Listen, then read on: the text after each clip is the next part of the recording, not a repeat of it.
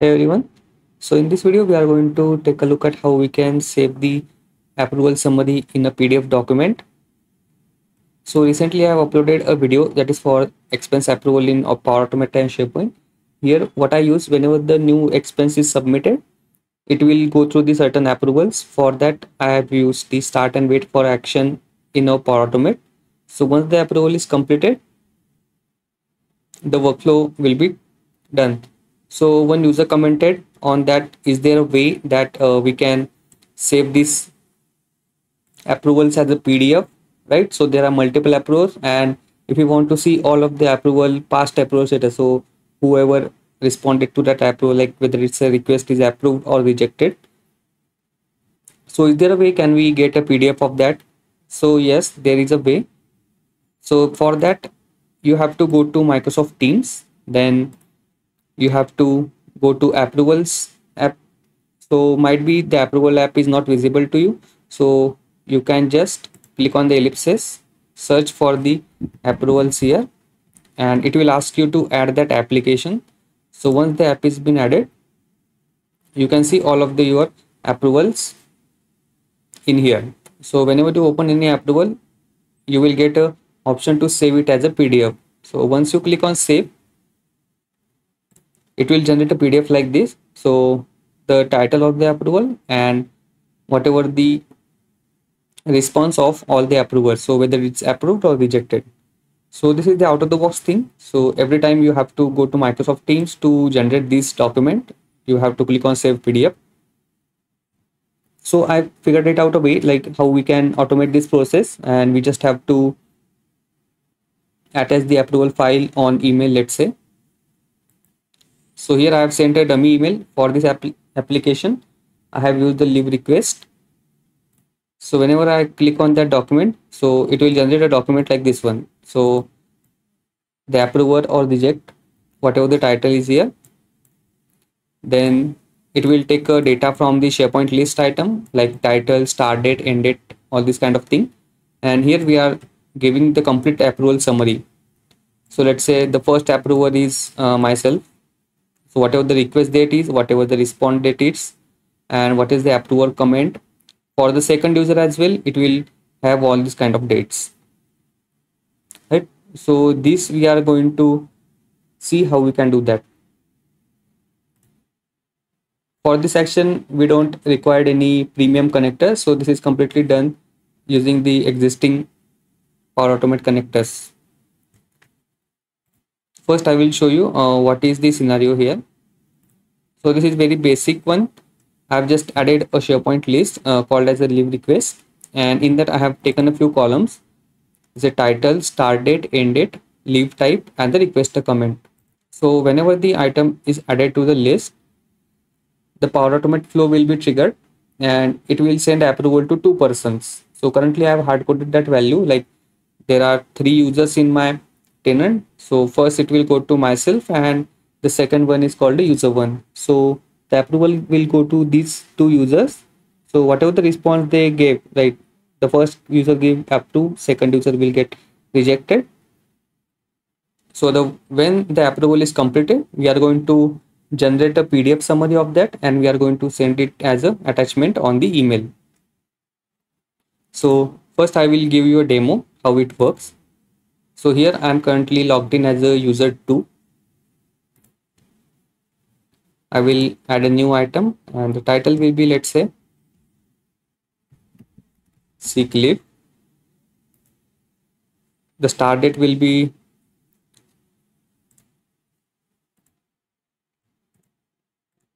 and end date will be, let's say, 26.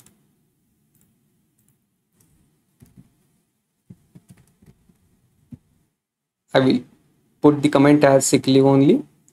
Once I save the item, so we will wait for Power Automate to run the flow. I will go to Power Automate approvals. So here we will check whether the flow is run or not. So we'll wait for a minute to run this flow. The flow has been run successfully, and here for the both user I received an email. So this is the first one that says the leave request from whatever the user has submitted the request, and the name will be appear here. I got the two options, whether approve or reject. I will approve here. So let's say I will put a comment as approved by the first one. I will, for the second user as well, I received the email notification, and from here as well, let's say I will approve this, and here I will put comment as approved by user 1. I will hit submit. Now the approval action is completed because these both two users have already approved the request. Now it will create a summary, create a PDF document, and send the email to the whoever created that request. So user email, you can see the leave request has been approved. These are just the basic email body I have used. Our main content is in the PDF file. So you can see the approved leave request from user 2. What is the title, start date, end date, leave type. So these are the details that we have submitted in SharePoint list, and these are the outcomes. So let's say this is approved by user 1. So whatever the comment the approver put in here, and this is for the user 2. So this is, we are doing it completely automated. I will show you the flow now. I'll go to Power Automate. I will click on edit.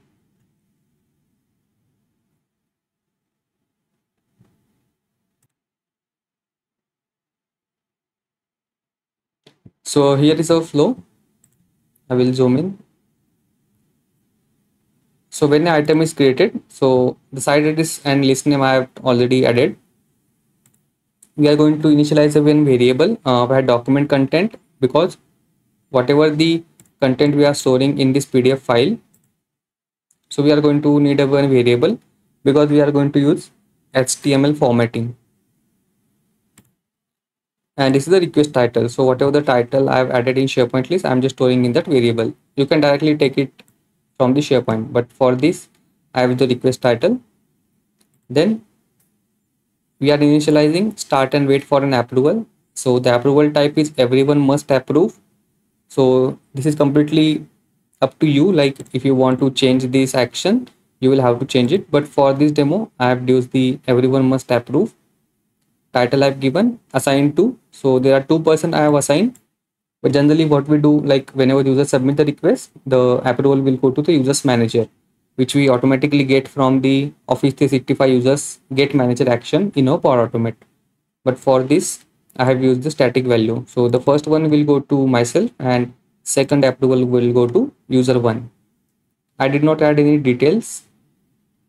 So after that, whatever the response is created, I am just going to append all the responses in the where document content. So the variable that just we initialize here, the reason is we have taken multiple approver users. So there are 2 approver, right? So it will generate an array of object format.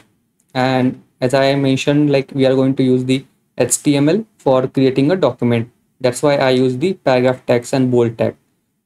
So you can see the approval name is here, approval email, request date. I think it's a completion date, my mistake. Completion date. So all this kind of value you get directly using dynamic content. So start and wait for approval. All these values I am getting directly from here. I'm not using any custom code for this. Just you have, let's say this is the completion date. You will just have to search for completion date and you have to select this. By default, it will go to apply to each, because as I mentioned, there are multiple, and whenever you select any action, it will automatically go into apply to each loop. So this kind of thing, let's say approver name, email, we are showcasing in here. So this is, you can see the approver name, approver email, request date, completion date, and response. So this kind of thing we are initializing here. So after that, we want to create a HTML file, because we cannot directly create a file based on this data we get here. So I found a blog in that they have mentioned that we have to create HTML file in our OneDrive. So let's say you have to select the action called create HTML file. Here you have to give a folder path, then full name of the file. So currently I just use the UTC now because it will give always the unique value for the file, and the extension will be HTML. So the file content will be like this. So I've just used ChatGPT to generate this kind of layout for me. Then here I'm going to use whatever the response and the title of the approval. You can see now this is the part where title, start date and end date I am showcasing. So this is something that I am using the here, the title, start date, end date. So all these values are coming from SharePoint list. So this is really easy. Then after that, the final response will be the outcome. So whatever the outcome of the approval, so there are multiple person I am sending approval to. So the outcome will be in a comma separated value. So let's say both user approved, then it will say approve, comma approve. Then similarly, here I am just using a variable where document content. I am not directly adding the data here because if there are multiple approval, then we don't have the way directly to add the document, right? So this is append to string variable where document content. This variable I am using in here. So once the HTML is completed, now the second thing is we have to convert that HTML into PDF. So there is a action called convert file using path. So you just have to give a file path, and the file path you will get from the above action. So you just have to select the dynamic content and search for a path here. So here you have to directly select this one.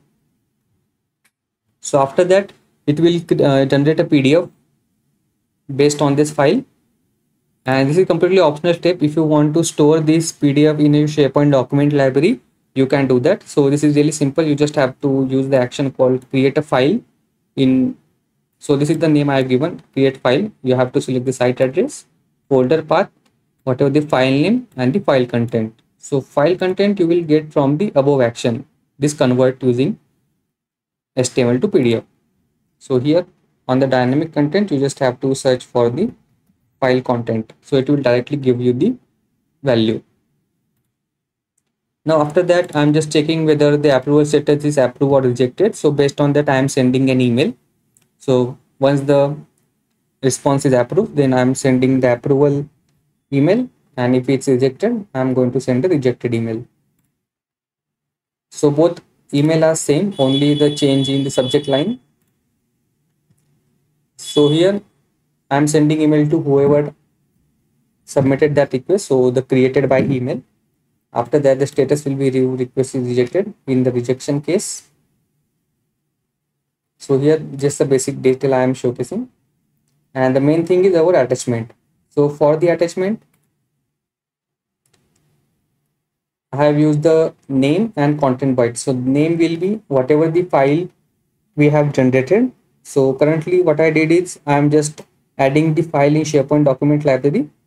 So here is my SharePoint site and this is my document library. So I am adding the files here, and I have took a name directly from that. So if you select the dynamic content, if you search for the file,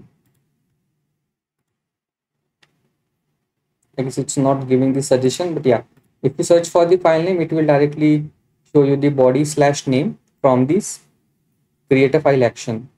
And for the content, you just have to select the file content from the OneDrive action, from this one, convert file using HTML. So after that, our workflow is completed, and you might want to use the update item here if you want to use, because once the request is approved or rejected, you also want to change the status in your SharePoint list. So this you can do that. So this is how our workflow is designed to save the approval summary, and we can directly send the approval in the email. So we will save a lot of time. So let's say every user want to see whatever the response, so they don't have to go to Microsoft Teams every time to see the history. They can just select the email they can just open this PDF and they can see all the details here. So if you have any questions or any doubts, you can please let me know in comments. Thanks for watching.